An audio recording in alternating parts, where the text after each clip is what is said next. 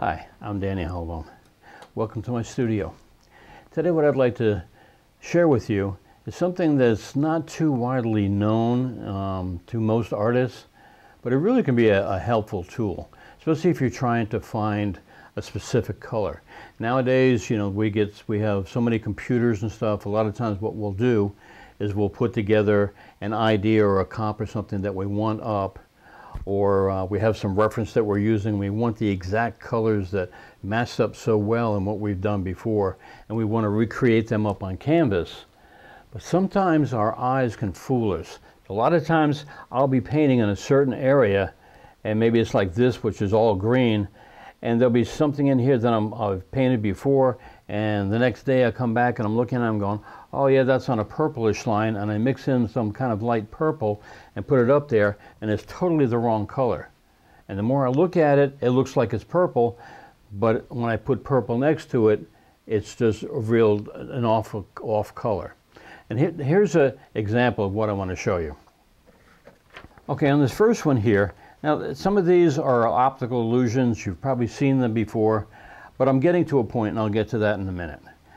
This first one here, when you look at it, because of the placement, the one box up against the blue background, the other one the box up against the brown background, your eye tells you that the bottom is lighter.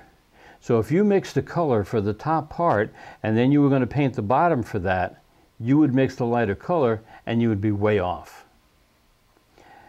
And what you have to do is actually go and you get yourself something like this. This is called a gray card. Now you can buy them, which I think I bought this one years ago, probably older than I am, but I bought it a long time ago, and all it is just something that is solid and it's 50% gray. Now what 50% gray is, it's not totally white, it's not totally black, it's exactly in the middle, 50% gray. So you can buy one of these in the store if you can locate them, or if not, just go print one up. Print a piece of paper up, or a card thing, or whatever you have. Just print something up at 50% gray.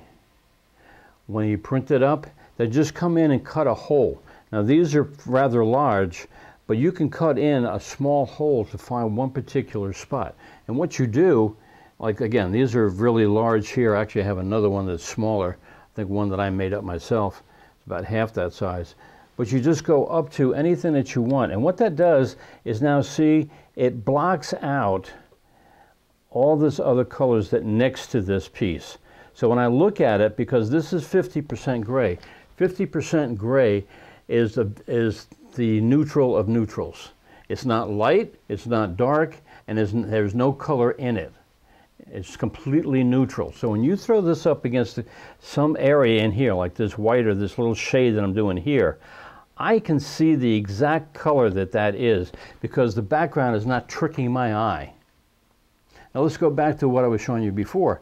Again, see how that, when you look at this, the top box looks darker than the bottom box. That's tricking your eye because of the other colors and the tone value next to it. Now let's go to the next one. This one here is probably one of the best examples that I'm trying to point out.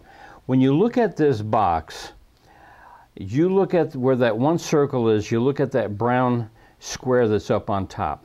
And then you look down where the shadow is, and you can see the circle around another lighter brown square. Now when you're looking at that, you would probably put $100 down that one in the shadow is a lighter shade than the one up on top. But again, if you take the neutral card and put it over it, they're both the same color, the same tone, the same value. They're identical, yet your eye is tricking you because of the other colors around it and the other intensities around it, thinking that one is a different shade and maybe even a different color than that one is. Now this last one here, this is really very good how they put this together. What this is you've got 4 boxes here, and you've got light streaks. You have yellow on top of some of the boxes, and then it's the dark blue that are on top of the other boxes. And the whole thing is, when you look at it, you look and you say, okay, there's 4 small squares behind it, and they're 4 different colors. One is like an orange, one is like a reddish purple, one is a dark green, the other one is more of a yellowish green. Yet if you take away those stripes and move those squares together, you find out that they're both the same color. Same reds and the same greens. And so what I'm saying is, you know, your eye can trick you. So if you just get something simple like this, just a piece of paper or cardboard, or buy one of these in the store, something that's 50% gray, it has to be completely neutral, no colors into it, and just cut a hole in it. You can cut a small or a big hole. A lot of times that'll help you pick out something. If you have a photograph that you're working from or something, and you want to try to, you know, get the same colors that's in the photograph that you're using as a reference, just put this up to the thing and you can see the exact color you need to mix on your canvas to throw on to mix on your palette to throw on your canvas, and achieve the color that you want. So it's something very simple.